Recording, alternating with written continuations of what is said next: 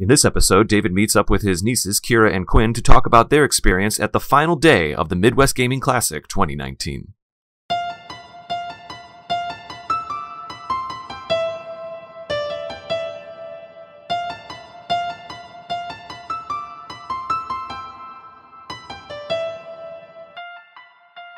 Hello, and welcome to another Zelda podcast. I'm David Geisler, your co-host for today's show, and today I am without my regular co-host, Kate May.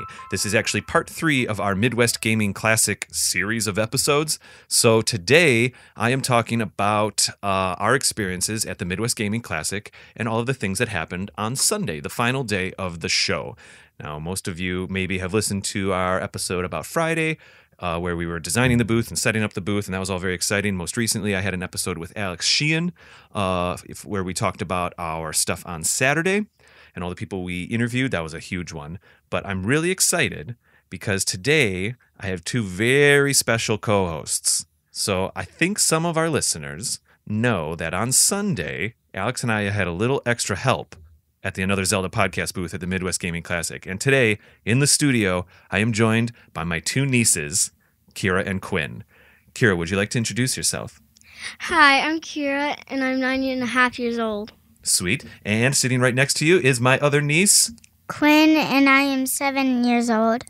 Fantastic. Now, girls, I was pretty excited to ask you to kind of join me on this episode. We had, you remember cousin Alex? He was on our Saturday episode. Well, he was in the booth with us, wasn't he, helping? Mm-hmm. And then before that, my friend John Klein helped me set up the booth and design the booth, and it was a really fun time.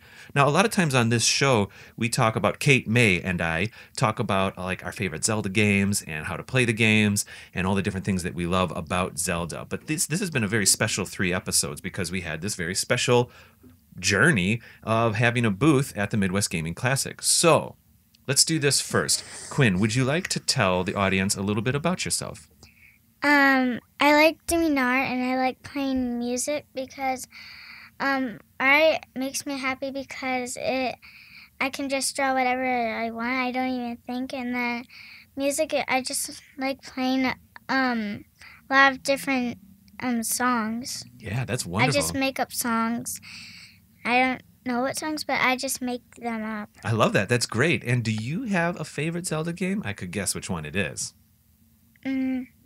Based on your interview with cousin Alex, it was probably Breath of the Wild. Yeah, it's Breath of the Wild, and I got a house with a lot of stuff. But yes, in Hatno Village, you bought a house recently. Yes, huh? and I don't really have a lot of stuff. There's just like stuff where I could hang some swords, some weapons, and also I have a bed and could sleep until morning, noon, or night. Mm-hmm. And that's all. Yeah, you're really on a nice journey with that house. You've just bought it, and I think you're slowly starting to upgrade it with the builders, huh? Cool. And also then we have Keira. Keira, why don't you tell the audience a little bit about yourself? Well, I am a gymnast. I'm on a team right now, but I do 3 events. It's a different type of gymnastics. It's tumble and tramp. Okay. Well. Oh, like trampoline? Yeah. It's like tumbling. Cool. I do like really hard stuff that most of you guys that are listening can't do. Like, oh, my. If you can't, I don't know how to say this. But, that's okay. Like just really complicated stuff that you're working on and practicing? Yeah. That's cool. Is it a challenge for you? Yeah. And on trampoline, there's this thing called a double mini, where one of those trampolines are oh, that's okay. Slanted. I bump the mic all the time. It's all right. Are slanted, and then one is straight at the top, yeah. And there's this red strip in the middle that is harder than the white part. So you do a jump over the red from the slanted part where you hurdle onto. You do a straight jump over the red part, and then you do something like a flip off. I see. That sounds like a lot of fun. Yeah. Sometimes Link does acrobatic things when he's climbing around. On Breath of the Wild, you've played Breath of the Wild too a little bit, haven't you, Keira? You have a horse, I believe, and so does Quinny. Quinn, you have a horse. What's the name of your horse, Quinn? I have lots of horses. I have Bubblegum, Giuliano, those are the Oreo. 2 ones. Oh, yeah, Oreo, too. That's right. Oreo was the horse that kind of has the black patches and the white patches. Yeah. Made sense. That's a good name. Do you remember what your horse's name is, Keira? Gianna. Gianna, something like that? It was Gianna because I named it after one of my friends from my old school. Oh, that's nice. That's very nice. Now, Quinn, you did actually play one other Zelda game for just a little bit. You've played a game called The Phantom Hourglass. And Is it's this the one that you gave me? It is the one I gave you to play on your 2DS, and you play it with the pen. Do you remember that game a little? Uh-huh. And what's that? Can you describe that game just a little? How do you play that game? How's it different than playing Breath of the Wild? It's different because the normal character that's Link doesn't really look like the same. Oh yeah. So I just play and then You don't really push buttons to play that game, right? no I play with the pen and then I tap on someone. I remember this, but I was playing the game and someone said that bad guys were coming to get me, and then that's all I heard. And then I was trying to go hide, and I didn't really want to fight the bad guys, so I'm too scared that I would die. Yeah. Mm-hmm. Well, I'm sure that as you play Zelda games, both of you, as you play more games, you'll get better and better at them. And then pretty soon, for example, like in Breath of the Wild, Quinn, when you get even stronger and your character when Link gets even more and more weapons, and when you get more confident, you can go out into the wilderness. And if you do find a couple goblins or moblins or whatever, you'll be okay in a while. You've got plenty of years to play Breath of the Wild. I know, but in Breath of the Wild, I see some bad guys, and one time Uncle Dave was in the room with me when I was playing Breath of the Wild, and this girl was dressed up as she was actually a bad guy. Oh, yes. And she was pretending that she was really a person, but then I got so surprised I wanted Uncle Dave to do it, so, and then I don't remember if he actually did it. Yeah, I do remember that. Now, that's a character that is part of the Yiga clan, and the Yiga clan are kind of the bad guys that work for Ganon. Mm-hmm. It was a little freaky, huh? I know. Once I was up in the tower, I had one of those things where we shoot the arrows. Oh yeah. And I looked up closer and then I saw bad guys, and then they started shooting towards them, and then and then from far away I actually got one. They're on this little stone. Yeah, I remember this. And I So were you scared, or did you have to be brave, or how did that work? I was brave because I was up at the way top. Right. And then I went down there to see if there's any treasure. Right. And because I need more things to buy more things for my house. That's true. But I do have a door. You have the door on the house. Now, Keira, do you remember that time when you were riding a horse around Breath of the Wild? You're just galloping along, you're having a really good time, and all of a sudden you turn the corner and there was a bunch of those lizards. And they're like coming at you. Oh, yeah, and then that's right. And then you had to, run fast. You had to press A, and then it has to go real fast. Oh, you rode so fast on that horse. And as soon as, I saw them, I was kind of, panicking. Yeah. Even though it's, a game. Still, you don't want to die because then you lose hearts, and then you don't get that long of a life after you get half of a heart or a quarter of a heart. Yeah, that's true. That's true. Well, I tell you what, I'm so glad that the audience has kind of met you a little bit now. Oh, yeah, what, you have another thing to say? What's up, Quinn? My uncle, he has a horse that goes really fast. Are you talking about me right now? You have a horse that's really fast. I do. I worked really hard at the game, and I found some special armor that helps the horse go 2 or 3 carats faster.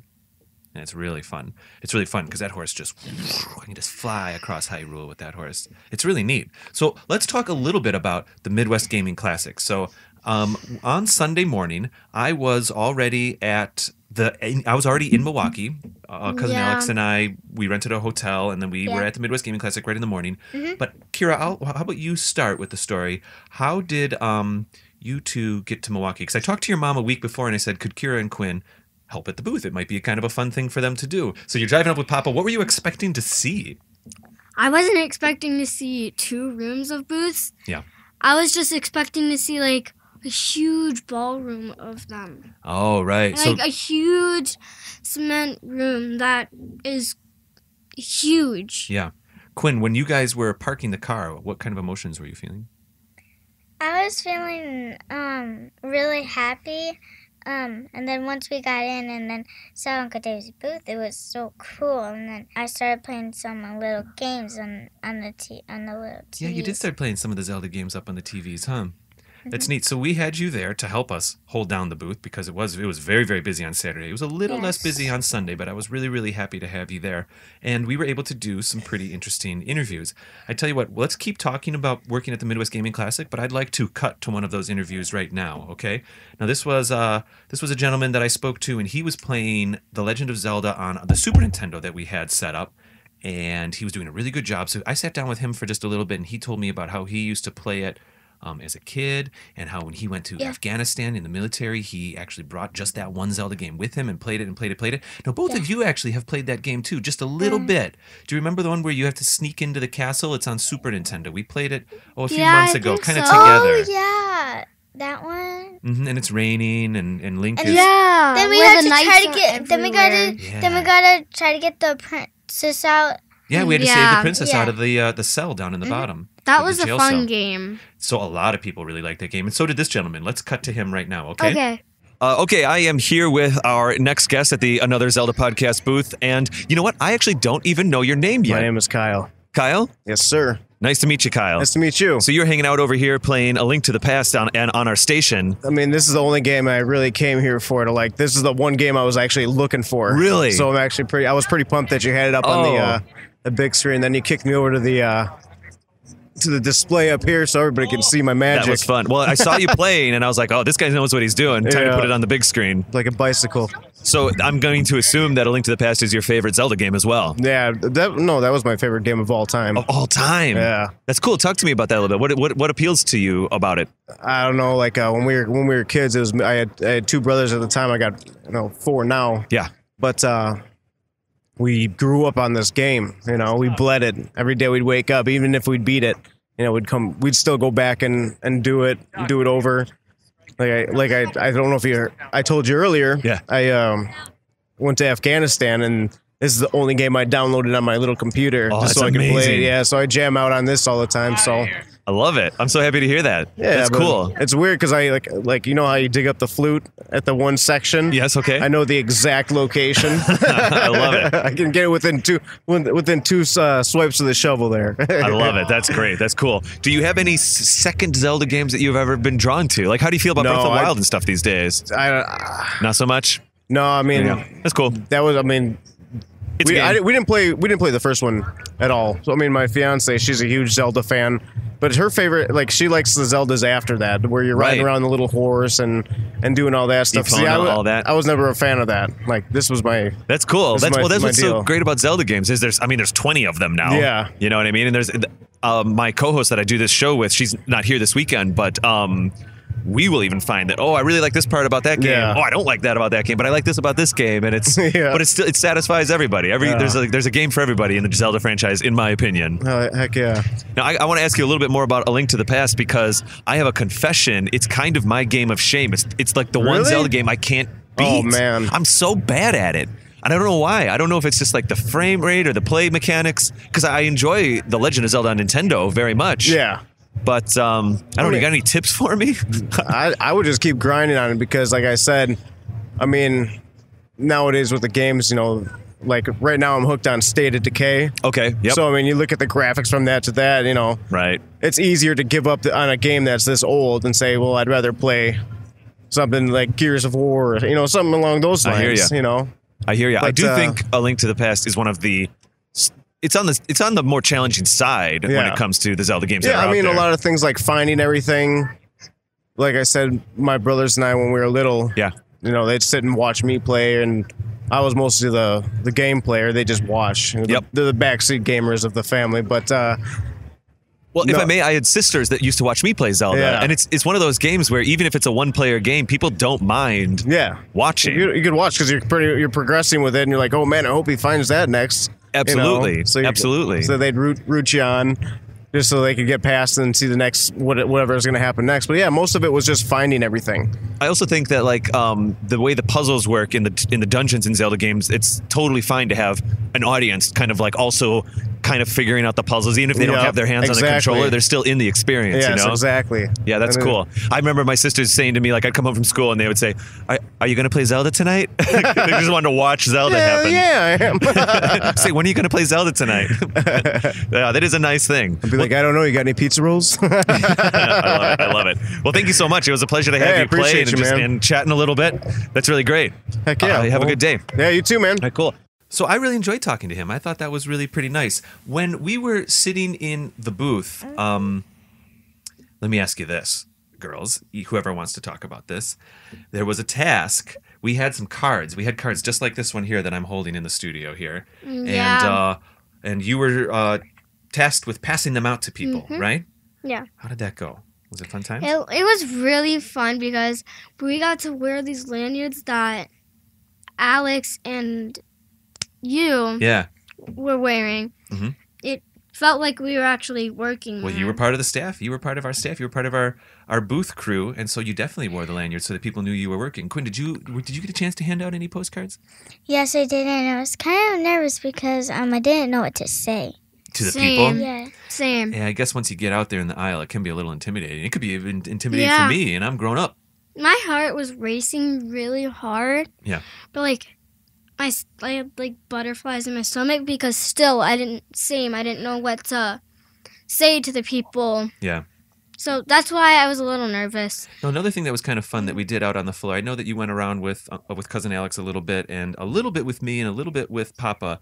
But Quinn, you were kind of going around through the booths, kind of looking for a stuffy or something, weren't you? A stuffy. I was trying to look for Baby Princess Peach. Oh yes. And but I didn't find her there. But I found a big Pikachu. And then I'm like, and it was for $10 too. That was a great deal. That was our price range. And then I looked at it and I'm like, oh God, I really want it. So and then I went back with you. Yeah. And then Papa took me, and then we kind of got lost because I forgot where it was. Oh, it was a big space, wasn't it? Yeah, it was.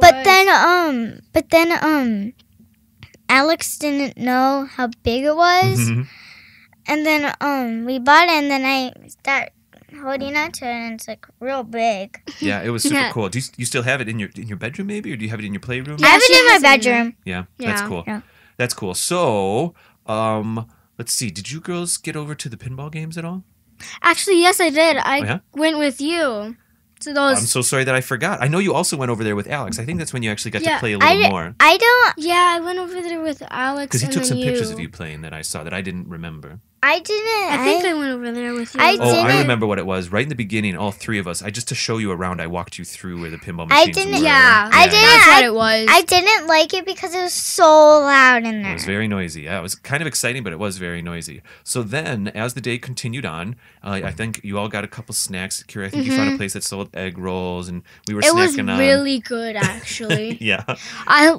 Egg rolls are one of my favorite foods ever. Yeah, they are very tasty, and they're often found at harbor markets and conventions and all the rest. Yeah, I went to the harbor market yesterday. In Kenosha? Yeah, down by the lake. And I got 2 egg rolls. Nice. They were so good. They're like the chicken ones with sweet and sour sauce. Quinn, do you remember what you got for lunch? I don't recall.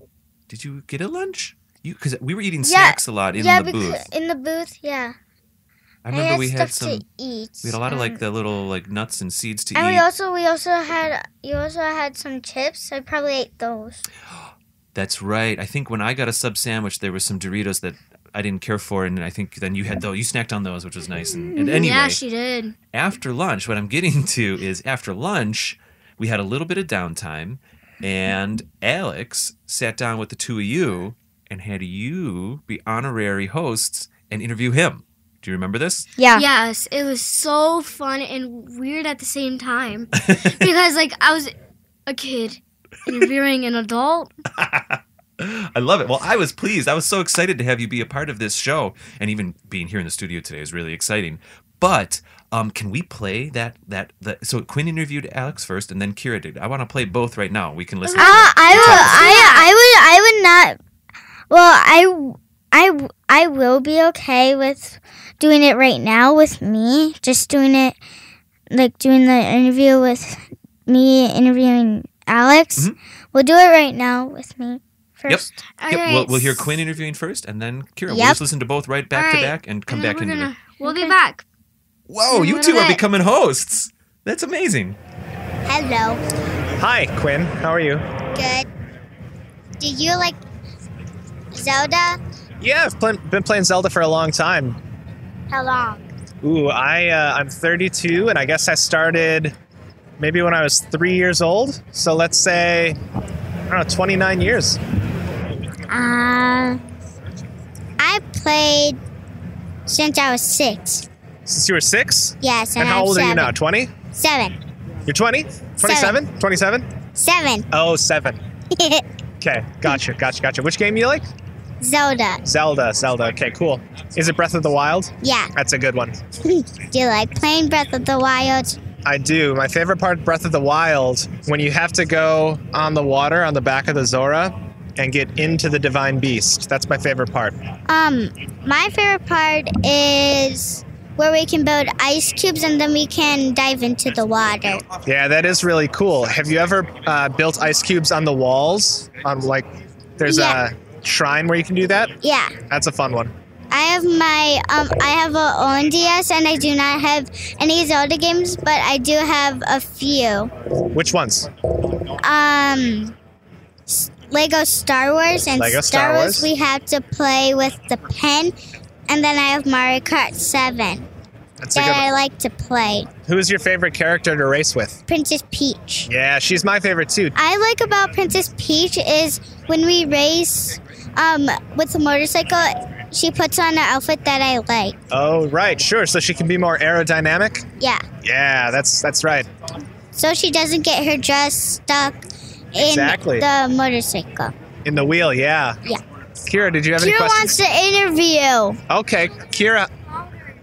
Oh, Okay, Kira can talk. Kira said to talk Kira louder. can interview, then I can pass out the cards. There you go. All right, well, thank you for having me on the show. You're welcome. Hello. Hello. Thank you for having me on your podcast. How long have you been playing for Zelda? Well, I'm 32, and I started playing when I was 3 years old, so 29 years of Zelda. That's a long time. I don't think I played when I was 3. I think I might have been a little older. 3 is a little young to play video games. I might have Yeah. watched Zelda being played.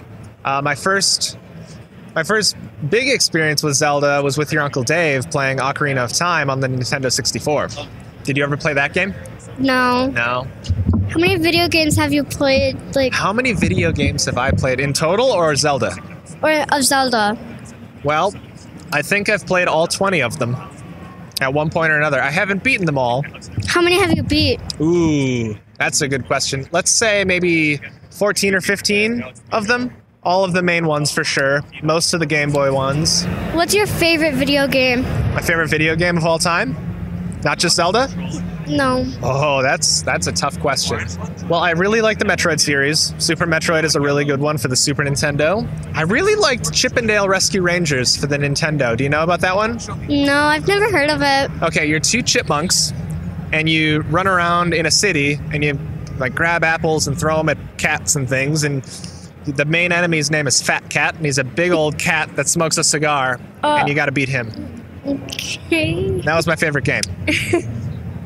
My favorite game is on the Wii U, Mario Kart 8. That's a good one. That's a fun one. I love playing that one. And Quinn has a 3DS, so we play Mario Kart 7. That's cool. Who's your favorite character to play Mario Kart as? I think Gold Pink Peach. Gold Pink Peach. That's the one I use that one too, with a motorcycle. I like the... it has the speaker in the back. It's and Of it's the pink. cart? Of the car. Yeah.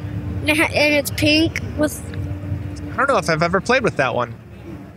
It's a good But one. I've played with it before. Oh. So.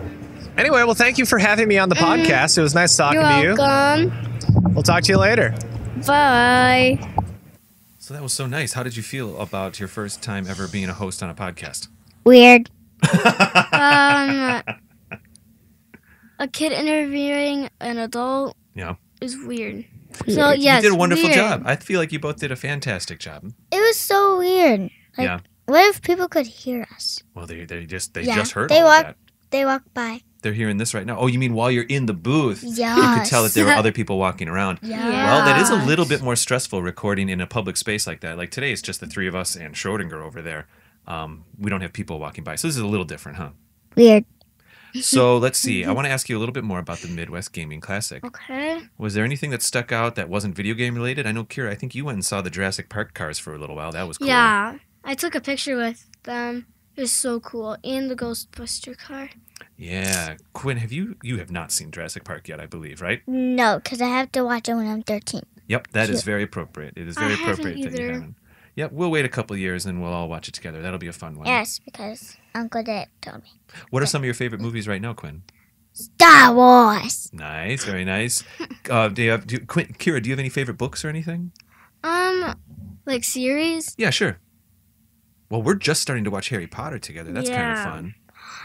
So fun. Yeah. It was all the Star Wars movies, and now we're going through Harry Potter. But anyway, if we go back to Zelda, or let's go back to the Midwest Gaming Classic, towards the end of the day, Okay. it was starting to. It was a long day, right? Did you? Yeah. It was So so long. long. I almost fell asleep in the car. Going home. No. Do you remember how it started to snow Yes. Out of nowhere. out of nowhere? It was like a normal spring day, and then a snowstorm happened. Snow. Did you have to walk through the snow to get to the car? And all that? Yes. Yes, it was so cold. I see. So let's see. That was a great experience. Oh, I know. Halfway through the day, I actually re-met with an old friend. He walked past the booth, and I chatted with him. Could I play that interview right now? Sure. Sure. I don't mind. That's great. Let's do it. I don't mind. Don't mind at all. Here we go.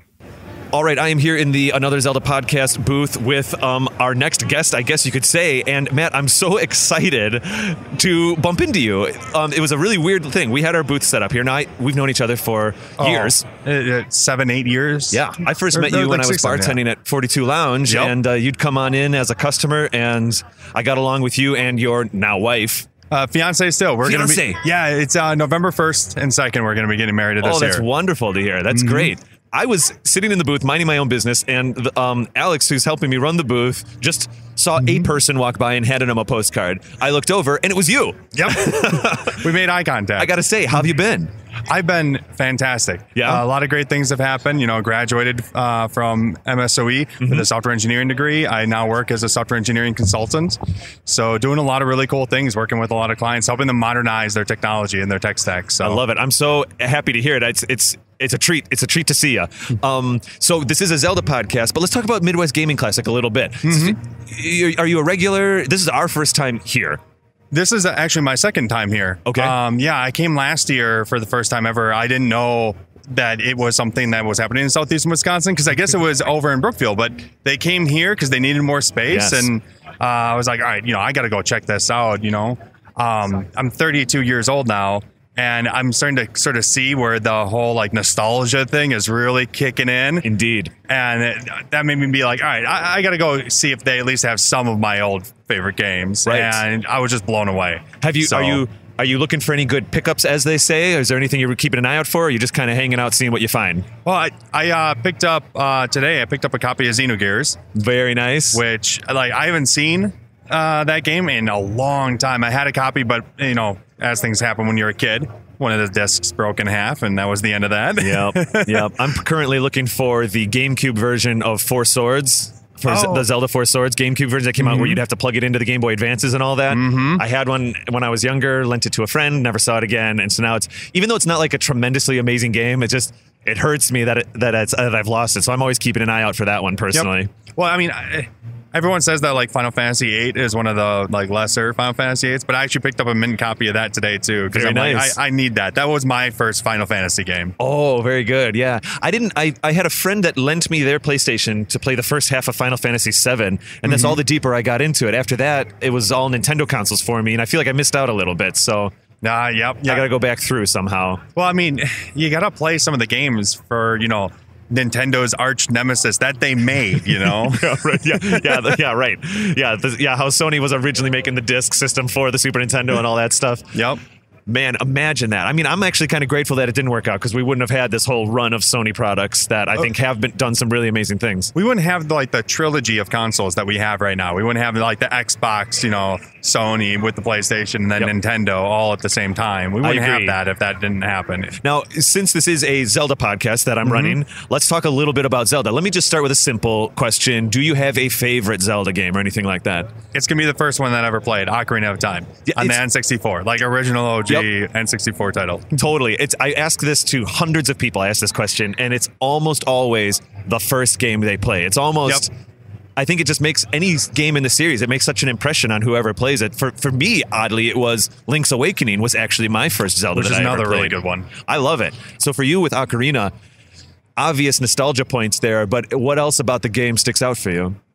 I mean, it almost kind of has like an open world concept before the whole like, let's make open world a thing. Yeah, I agree. And being able to just kind of explore and do what you want, whatever it is that you want to do when you sat down was huge. Because most of the games before that were pretty linear. I mean, Super Metroid had a little bit of like the adventure, you know? Yeah, definitely. Well put. And exploring, but it not to that extent. Not where you know, once you got out of Kokoro Village or Kokori Village, you're just like, wow, there's so much space in front of me. Like, where do I go? What do I do? You're absolutely. There's that first time where you come out of the forest, the Kokiri forest, and the owl talks to you fine, but then the music just goes, and you're like, I can go anywhere. Like, where should I go? And now we're so familiar with Hyrule Field, it feels a little smaller, you know, like we get it. But at the time, it felt immense, if I may. So let's see. Well, actually, so if you enjoy Ocarina, may I ask how you feel about Majora's Mask, which obviously runs the same engine? Yeah, I really enjoy it as well. Oh, I'm happy to hear that. A lot of times people don't care for it. I also enjoy it. Yeah, I mean, the whole like, the 48 hours, you know, like that time concept that they wrapped into the game.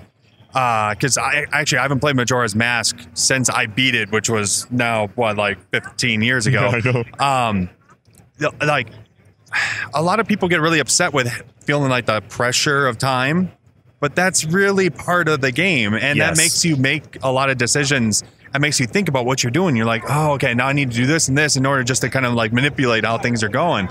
And that there was a lot of fun for me, actually. It's almost kind of opposite, too, of Ocarina of Time. And that's probably why people don't like it. It's because Ocarina is like, I do what I want. Majora's Mask is like, no, you kind of got to do some things. Yeah, Majora's Mask is about figuring out the puzzle of that timeline. Yeah.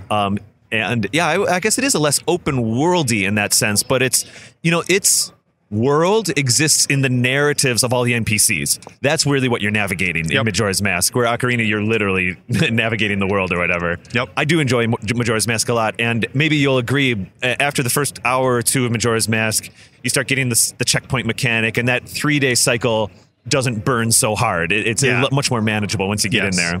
Yeah. And also another thing I liked about Majora's Mask was every NPC, for the most part, matters.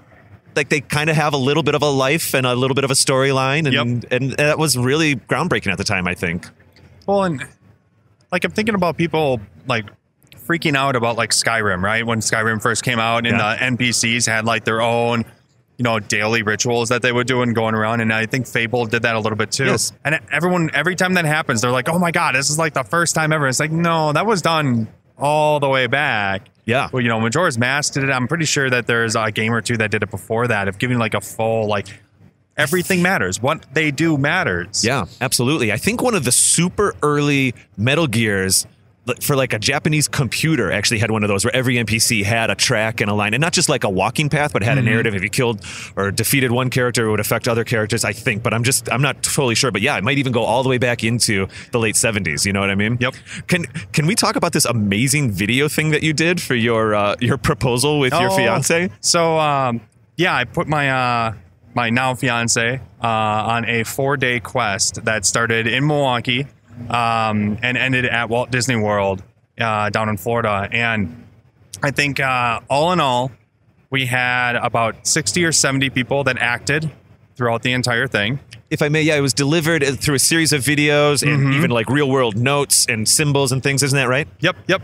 because you were a Time Lord. You asked me to play a Time Lord, and I was so excited. I was like, yes and yes, let's do it. Yeah, you were the architect, I think. Yeah, I was just a Yep. Time Lord. I wasn't Yep. a doctor per se, but Yeah, like a Time yeah. Lord, which was still tons of fun. Yeah, and so like you were sending these messages to Nina that she then had to watch. We put them up on YouTube because that was the only way you could transmit them, and that it would always give us the next clue of where to go.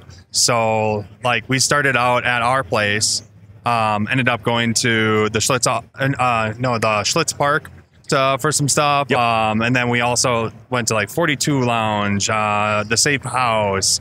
There was a sushi place that used to exist that was right around the corner from 42 Lounge that isn't there anymore. I'm now realizing at some point you had to get on a plane or something, I'm sure. Nope. We road tripped the whole way. Oh, that's amazing. That's even better. Yeah. So we left Milwaukee to then go down to the Bong Recreation Area, Yep. which is just a campgrounds right outside of the Bristol Renaissance Fair. Because Yes, that's the right. second day was all at Bristol. And at the very beginning of the entire quest, my fiance had gotten a big giant chest with 3 locks on it. Oh my gosh. And the first key we ended up getting at 42 Lounge. The second key we got at the Bristol Renaissance Fair. And then we had to go to Mammoth Caves down in Kentucky, I think it is, to go pick up a rock from the area to get to her mom. Which is conveniently about halfway to Florida. Yep. And then when we got to Walt Disney World, her mom was the one that had the final key to the chest. I love it. And I ended up proposing right in front of the castle. Oh, because I mean, she grew up as a Disney kid, and her mom retired from Disney. So I love it. I remember you contacted me and you were telling me about this epic plan that you had, and I was like, I actually think Matt can pull this off. Like, if this is anybody else, I'm not sure, but like I think he's got this under control. This is going to be really cool. And so obviously it was an exciting experience, I'm sure, for her and you alike. yeah, it took a year of planning. Oh my gosh. And it was, like I was saying, it was like 60, 70 actors. There were like 20 businesses involved. We had, at any given time, almost around 10 staff people that were helping out, either, just being online or, calling places up before we got there, stuff like that. Amazing. Well, that's cool. Matt, it was so great to see you today. Tell Nina I say hi. Oh, and definitely. this was just a special random treat to have you walking by and be able to chat with you again. Thank you. Cool. Thank you, David. All right, I'll see you around. Oh, it was really nice meeting up with him. I hadn't seen him for years. Did you know that? No. I didn't even know who you were talking about. Yeah, it's okay. It's all right. I don't know if you I ever don't know really met either. him, but it's I've never all really right. It's met all him. right. He was a friend back when I lived in Milwaukee back in the He was days. with a group of people. No, he was there all by himself. This he was? particular gentleman, yeah. But let's see. Was there anything else that stuck out for you? I know you went around and shopped for some video games a little bit. Did you find anything interesting? No, Not so much. Not so much. Kira, you like playing video games, but you like to do a lot of other stuff too, huh? Yeah. Okay, there it is. I like playing board games. Yeah, me too. Because you could use your mind more. Sometimes. Like sometimes. Yeah. And plus you have to think which way you can go. If it's like a maze or something like that. Sure, yeah. That's cool. Let's see, Quinn, you do enjoy playing video games. Do you have favorite video games? Oh yeah, it's Mario Kart you said with the interview with Alex. And then it's cool that you like Zelda It too. is, but it's all. I also really want this real fun game, Oh, which one? Pokemon. I want it. Yeah. I know, but we couldn't find one. We found a couple Pokemon games at the expo, but they were still kind of pricey, weren't they? Yes. They were a little expensive at the expo, and someday we'll They're find. like $15, Yeah. $20. Yeah, for used games, they were a little high. Someday we'll find them at the right price, and it'll be very exciting for you to start playing Pokemon. I played it a little bit. I wasn't very good at it, but I have a feeling that you would be very good at it, Quinn. Mm-hmm. So, Quinn, you have a couple Pokemon cards, 3 or 4, I think. You've been kind of collecting them, and I don't know how to play the Pokemon card game either. We'll have to learn together, I think. I know. The video game's a little different. I want more Pokemon cards. Yeah, that's cool. That's cool. I think you can get a collection someday. Let's see. Oh, hey, we all just now, before the recording, we took a look at the Breath of the Wild sequel trailer. Yes. The next Zelda game It coming was out. actually pretty scary a little Yeah, bit. It does look scary. It was kind of like a scary movie. When Ganon's eyes turned red. Yeah. Kind of sounds like freaky movie. A freaky movie? Kind of feels like every time I see something freaky, I almost feel like I will throw up or something. Oh, really? A little nervous frog in your throat? I get it. I understand. Yeah, because I always feel like it's a nightmare. Yeah. It always feels like it's a nightmare coming. Well, I've seen you be very, very brave in Breath of the Wild, and you're getting braver every time you play. And pretty soon you'll be going out into the wild and you'll be able to battle bad guys and stuff like that. And I'm sure by the time you get good at that and the Breath of the Wild sequel comes out, you'll be brave enough to play it. What's up? I'm getting hand signals from Quinn. What's going on, Quinn? Remember that time when we were playing Breath of the Wild? Yeah. And I was playing Zelda and you were playing. Okay. I was playing. All right. You had a controller, and then it started spinning randomly. No one did it. We didn't know what was going on, but Nash was, my little brother Nash was actually spinning the Link around. So we were thinking if it was still going since he did it so long. Yeah, this is a bit technical, but what happened was when we started the game up, or when we turned the system on, the little analog joystick on the controller was pushed to the side. Oh, it was? And so the system thinks that that's the middle of the controller. It's a little complicated, but so when the controller goes to the center, then the system thinks it's pushing to the side. So we just had to reset the controller that time. Yeah, that's right. That's right. I know a lot of times you have fun riding around with your horse and having Wolf Link join you. Wolf Link is really cool because we don't even have to battle the bad guys because he protects you, huh? So then you might remember we had a gentleman come over who had a piece of artwork that was kind of 3D. It was Majora's Mask. Do you remember this? Yes. Yeah. I remember it. It was kind of like a dragon. Maybe it did kind of look like a dragon face. That's an actual mask from one of the Zelda games called Majora's Mask. Yep. Maybe you've seen me run around with Majora's Mask on my face in Breath of the Wild? A little bit. A little, but I don't remember. Well, this was Stuart, and he and his son ran a company called Artivision. So we had him come over, and we talked about Majora's Mask a little bit and what their process is for making that artwork. Shall we listen? Yeah. Sure. Okay, I am here with, I suppose, our next guest at the Another Zelda podcast booth at the Midwest Gaming Classic, and I have Stuart here from Artivision. Thank you. Stuart, thank you for coming over here and meeting up with us. Yeah, we're excited. So is this your first time being at the Midwest Gaming Classic? This is our first repeat show that we've done. So this is our second year here. Wonderful. Yeah. This is our first year. We were, frankly, a little intimidated because Midwest Gaming Classic is such a big thing. Yep.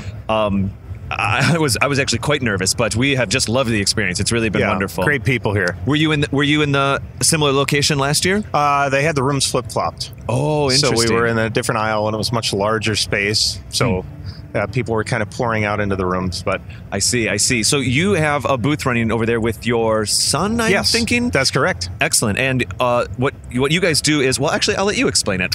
Sure. I passed by, I saw it, I thought I really want to talk to them, and I'll let you explain. Oh, thank you. So my son Jackson and I co-founded the business. We started... our personal journey with this particular thing started about 5 years ago. We've only been vending these for about 1.25 years at this point. And they're framed artwork, you could say, but there's a special quality to them. Absolutely. So we make framed shadow box artwork, 3D shadow box artwork, and there's 4 panels of acrylic. The back panel is actually ePVC, and we digitally print on each layer. Oh. And then we have custom frames made in cherry or black, and then so we can do as little as 1, or we can do 100. So because we do them all on demand. Fascinating. Yep. So is it? How do you have to then glue the layers together, or do they mount separately? How does that work exactly? So you may have seen similar shadow boxes on Etsy or something like that, where people make foam core shadow boxes with dimensionality. We don't do any cut paper, X-Acto, or anything like that. We actually have a printer that we work with that prints directly digitally right on the acrylic. And then when the acrylic panels are mounted in the frame, we've got, so it's basically 4 layers of dimension that are suspended that creates this really awesome 3D look. And for us, it's almost like performance art, watching people come up to the booth and just seeing their reactions to their favorite games in this new format. That is very cool. Yeah. If I actually kind of saw the booth from afar and just poked my head around the side to talk to your son real quick. Are you printing over there live? Oh, no, we're not. Oh, okay. we have that done in nearby, a printer that we work with. Yes, I see. Yep. Very cool. Well, that's fascinating. And actually, the thing that really caught my eye was this, and you brought it with you. Yes. This beautiful, I guess, rendering of the Majora's Mask. Majora's Mask. Possessive. Yep. Yeah, we had someone request a Majora's Mask, and we wanted to do our version of it.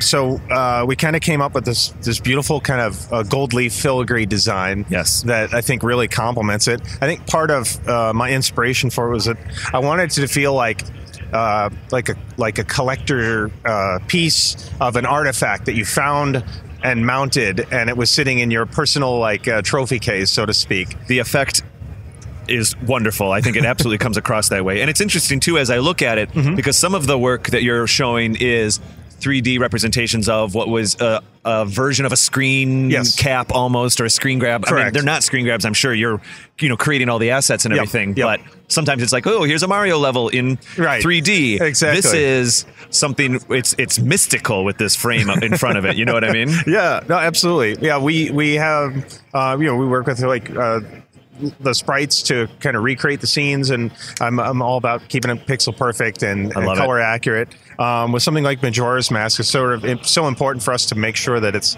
thematically feels right. So we've got the wispy kind of drama of the magic of the smoke around it. We want the eyes are bulging off the mask are kind of a signature of the piece. Yeah, it helps them look like they're just glowing. They're just staring right at you. And as I look at it a little bit more as we sit here in the booth, it's almost feeling like it's out of the cutscene where it's floating there in the middle of the screen. It's a very artistic representation of that experience, and it's very cool. Thank you. It's really great. So am I to understand that there's different pieces of acrylic that I'm just looking through here as I look at it? That's correct. So the back layer is fully opaque, black. Yes. And then there's 3 fully clear acrylic layers. I see. Yeah, right. So there are 4 layers in total of dimensional artwork that kind of creates the visual effect. It's absolutely beautiful. It's really cool. Have you done any other Zelda pieces? Yes, we have done Legend of Zelda, where you get your first Triforce piece. We've done the Master Sword, where you first get the Master Sword. Love it. And we were working on one where he's talking to the Deku Tree. Oh, I'm sure that's wonderful. Yeah. What software do you use? Do you break it up in Illustrator and Photoshop, or is it primarily other stuff? Photoshop. Yeah. Yep. Cool. Yep. Oh man, that is very exciting. Yep. Well, that's wonderful. So, if people want to find out more about you, where can they do that? They can go to www.artovision3d.com, or they can follow us on all the social media. It's hashtag Artovision3D, number 3, letter D. I love it. I love it. Well, it was a treat to have you over here. Thank you so much for taking time out of your booth and popping over. Sure. We are just excited to celebrate the Midwest Gaming Classic and being here and meeting up with the other booths. And thank you. Yes, thank you so much. We appreciate it.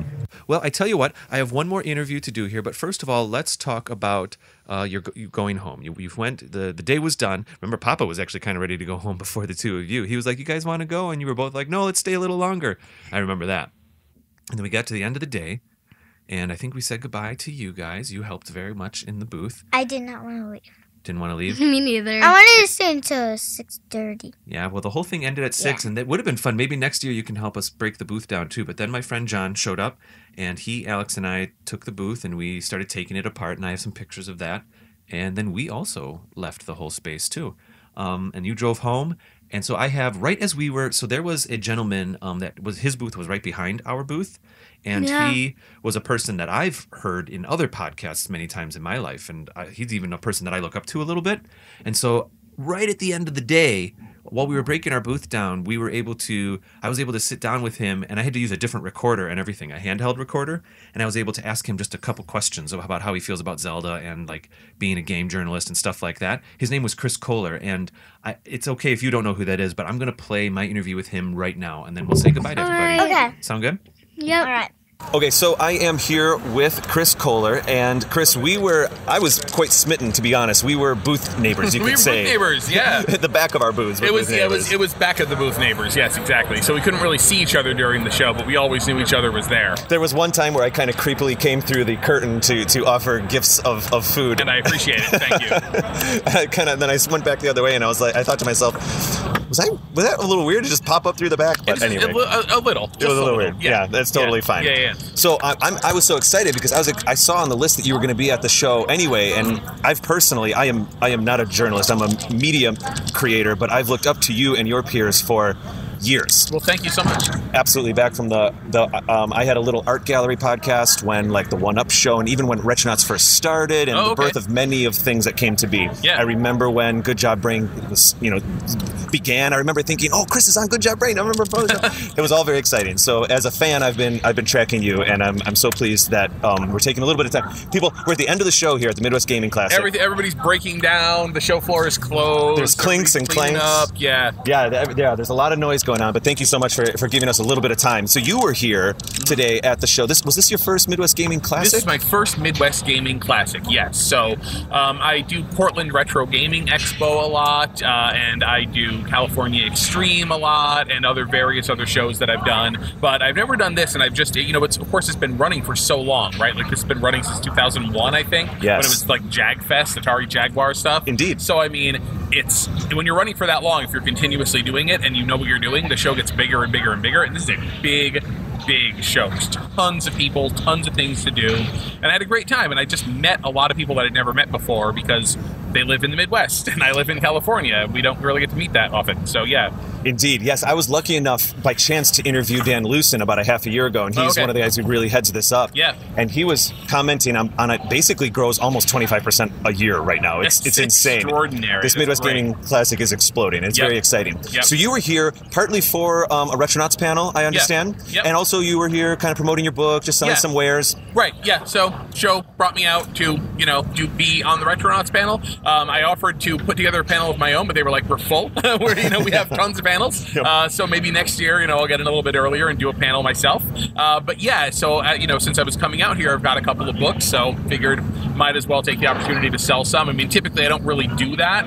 Like the publisher sells them, you get them on Amazon. Right. But, if I can bring a few down, I don't really make that much money off selling one book here, but you get to meet somebody, get to sign it, get the personal experience. So it's a lot of fun for me and other people. Yeah, and it even kind of gives the booth a focus, which is nice. For sure. Which is nice. Yep. So obviously we do a Zelda podcast, a Zelda show, and I wanted to ask you a few things about Zelda, but I wanted to ask you something about just video game journalism in general first, because you're one of the few people that I can actually ask this kind of question to. I have been, as a consumer, consuming video game journalism for 15 years, 20 years, all of that. I've watched the industry change and evolve and grow and go into video content, and then the podcast exploding. And now I remember in a Retronauts episode way back in the day when they were talking about the thing called Twitter. This is like 12 years ago, 15 years ago. Yep. And I just wanted to get your thoughts on... I can't ask anyone else that I've ever met in my life this question. How has the evolution of video games journalism, what is your take on that? I mean, it feels like there's more sharing, it's better, but also there's many more voices out there. How do you feel about it all? Yeah, I mean, I think you've hit on it, is the explosion of diverse voices, which is something that, we're very proud of at Kotaku especially, and I mean, of course, there's many other websites that, can boast of the same thing, that honestly, I mean, if you looked at video game journalism as early as 10 years ago, it was a bunch of white dudes in their 20s, 30s, and 40s, and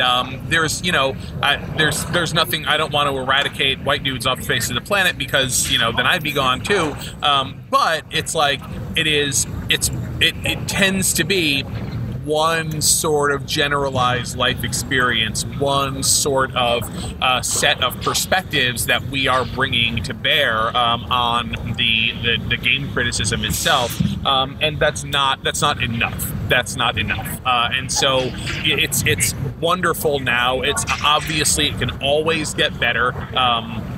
We can do more to encourage, more diverse voices to get in and, quite frankly, stay in and make it a more hospitable environment for people when they do start writing and things like that. So as features editor at Kotaku, I'm in a position where I'm getting a lot of pitches from people. I'm seeing people, write stuff to me, and I get to enhance the diversity of opinions that are on Kotaku by bringing in cool stuff from freelancers. Please pitch me if you're a freelance writer and you want to write for Kotaku. It could happen. Pitches at Kotaku.com. So yeah, and I think that's really kind of the key of like how things have gotten better over the past, say, decade or so. I agree, and this is happening a little bit with film as well in the industry, where sometimes you might the community might experience these odd bubbles of exclusion or a single opinion, and sometimes that's just maybe the human condition that comes with it all. But I think for the most part, it's a celebratory experience. More people get to have more voices, and I think that that's a good thing. Yeah, and it's like, if you want...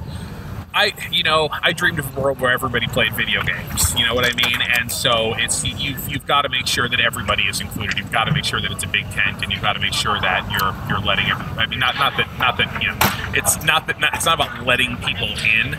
So that was an inelegant word. It's about making sure that that door is open for everybody to pass through. Yeah, well said. I like that. Yeah. I like that quite a bit. We've even noticed threads of that. My co-host Kate May and I do the show, Another Zelda Podcast. She couldn't be here today. She's in New York. And we've even noticed because many of our episodes, we don't just talk about one game. We'll usually do vertical slices, if I may. All the fire temples, all the whatever temples, all the whatever. Yeah. But, the lore through the whatever. What that does for us is that allows us to observe kind of gaming history through the last 30 years. When you look at certain things that happened in the very first The Legend of Zelda, some of the stuff that happens in Ocarina, it's like you can feel a single perspective. And when you compare that to even Twilight Princess or Skyward Sword, and certainly Breath of the Wild, Link has gotten a bit more androgynous. The cultures are blurring more. There's kind of Zelda Hyrule, in a way, is almost kind of getting its own morphic culture. Right. And I think that's great. It doesn't exclude, it includes, and it keeps it a little bit more abstract. Yep. And we've noticed that even through that series. But what I do think I would like to ask you, and this is something that is hot on my mind, and something I talk about Kate a lot, and perhaps you have a little bit more expertise on the matter, is, we know now in the news, it's been known for a while that the sequel essentially to Breath of the Wild is in the works. Yeah. They're IG Numa has said that it's the same engine. With Monolith Soft doing some heavy lifting, apparently, yeah, right? Yeah, because they just had all those hirings that just happened. Everybody got excited about that. And they're not saying we're hiring so you can assist on, a Nintendo game. They did, come work on Zelda with Zelda stuff all over the hiring ads. So yeah. Well, apparently it's true that they did quite a bit of work on the terrain stuff in Breath of the Wild. Okay. Some of the streaming I have heard. I don't have a source for that or anything, but that's what I think is where that's coming from a little bit. Anyway, their largest observation about Breath of the Wild is that Ganondorf, or even Ganon, is almost a force of nature and almost an afterthought in that game. Oh, okay. Do you think that there could be an interpretation of Ganondorf, a humanoid type of character, in the Breath of the Wild engine? We're just going into Fantasy Town here in the sequel. Do you think that's even possible, or how they could do it? I don't think it's advisable. I think it's possible, but it's Breath of the Wild did, I think, this wonderful job of breaking free of the Zelda series conventions, and I think to then say, okay, well, we're putting Ganondorf in this time around, it's I don't know. Haven't we done that? Haven't we been there? Haven't we seen that dynamic between these three people? But then again, I mean, Ganon is that third part of the triumvirate of the people who own bits of the Triforce, right? The wisdom, power, courage. So I wonder if a good way of doing it might not be to, like Zelda and Sheik almost have a character in the game that turns out to become Ganondorf towards the end of the game, but is in fact, but the player believes it to be a different character. Maybe even a character that is a good character, or at least a sort of a neutral character, and then sort of show the progression of that person to the point where they get to being Ganondorf. I mean, that might be a way maybe to do it in that open world, situation where they don't just sort of plop Ganondorf down to the open world, here you go. Because as soon as you have that, because in Breath of the Wild, it's there's no big bad that you're chasing. There really isn't. You do defeat a boss at the end of the game, or at the beginning of the game if you want to. Right. And then of course and then there's the boss, characters inside of the divine beasts. But to do that, to do a linear sort of big bad villain story in that open world Zelda, which again I hope they just do another one of those. You know what I mean? Right. Just more Breath of the Wild would be fine with me. Tougher, so they'd have to do it in a way that is different. Yeah, I agree. I was thinking maybe there's a version where there's a little bit of they have their weather system, they have their day system. Could they have a little not NPC, but an AI system that also travels through the land and affects people's perspectives or something, and that becomes a counterpoint. But I don't know. That's the best I can come up with. Yeah. Because, you know, also with Ganon, the calamity Ganon in Breath of the Wild, the Ganon identity is so abstract that it's almost more Demise from Skyward Sword than it is even, you know, this kind of larger entity. Yep. Anyway, I don't know. I was wondering what your thoughts were on that, and thank you very much. Sure. So I don't want to take up too much of your time because I know we're pretty much at the end of the entire well, we event are done, here. So, you know. We are done. I'm not catching a plane or anything, so don't feel bad. I see. Very good. Well, let's see. Unless there's anything that you'd like to have people find of the projects that you're working on right now, if you'd like to share that, I'd be happy to share that with our listeners. No major projects that. Well, I mean, so what I would like to talk about is maybe of interest to your listeners. It's a video series I'm doing at Kotaku, and it's called Complete in Box. And the idea was I wanted to do like a retro collecting type-ish series, but I was thinking like, well, what can we do that is, you know, kind of beyond what you see a lot on YouTube. And what you see a lot on YouTube is somebody playing the ROM and talking about it, which, you know, that's great. I mean, you know, I love playing ROMs. But on Complete in Box, I was like, okay, to understand the history of a game, I think you've got to have the game, and I think you've got to have the box and the manual, and I think you have to know about what does the manual teach you about playing this game? What does the box tell you about the marketing of this game? How are they trying to sell this game to people? What was the manual telling you about how to interface with that game? You know, it's the thing you don't get when you just download the ROM and start playing it. A lot of people played E.T. on the Atari 2600, thought it was terrible because they didn't read the manual. And if you read the manual, the game is just bad. You know, it's not terrible, but it's actually, you can figure out what to do. And so we kind of talk about that. We talk about really rare games. We talk about, you know, we had stadium events, you know, on the show, and it wasn't mine.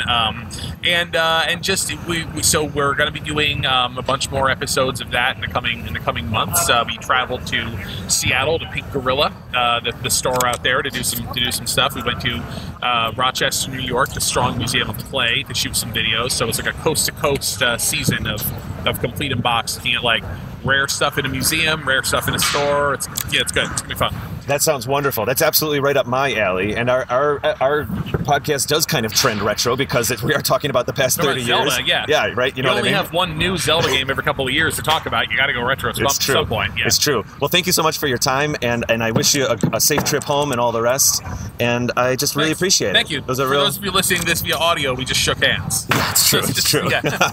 All right. Thank you so much, guys. All right. Thanks a lot. And that, for me, that was really exciting because when I was just starting to make podcasts when I was a kid, Chris, he was already making podcasts and stuff, and so it was really neat to meet him in person. I have one question for you. Queenie, don't clap on anything.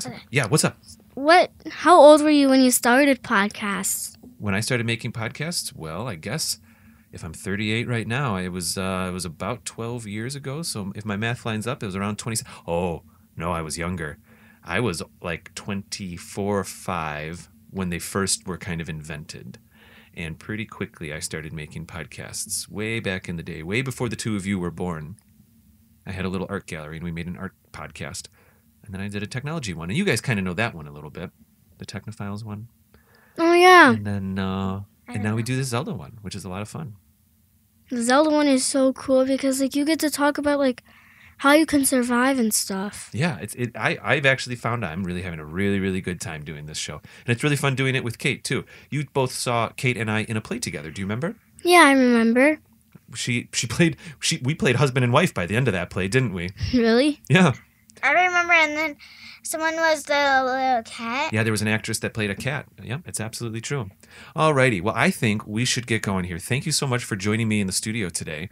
You are so welcome. Oh, I love it. I love it. You're welcome. You're little podcasters yourselves. I'm so proud. I really am. All right. So, Keira, why don't you say goodbye to everybody listening? Bye. And Queenie? Bye. Love it. Oh, wow. That's a little bit like Kate. She always goes, okay, bye. Oh, I have to do the outro real quick if you don't mind, okay? Okay. So, everybody, if you've enjoyed this episode, and if this is the first episode you listen to, go back 2 episodes, because this is kind of part 3 of a 3-part episode. But if you have any comments about the Midwest Gaming Classic, you can tweet the show at Another Zelda Pod, or find us on Instagram at Another Zelda Podcast, or go to our website, AnotherZeldaPodcast.com, where you can find links to all of our shows, and we have blog posts there now, and also links to our Patreon page and our Discord channel, where we just got our 100th member on Discord the other day, girls. I Really? was very excited That's about so that. cool. It is cool. It's like a whole extra community of people that also love Zelda that get to talk about Zelda. And if people want to find me personally on the internet, I am Raptor Paint on Twitter and Instagram, and also over there on Discord. So next week, I will be back with Kate May, my regular guest, or my regular co-host. That's because you guys are guests. I've had so many guests lately that I'm starting to lose track. But I love recording this show with Kate. It's a lot of fun. We both co-hosted, and we're going to be back with an episode about non-dungeon dungeons. So things that are in Zelda games that feel like they're dungeons, but they're not officially temples or dungeons or anything like that. So until then, girls, I'll see you later. Bye. Goodbye!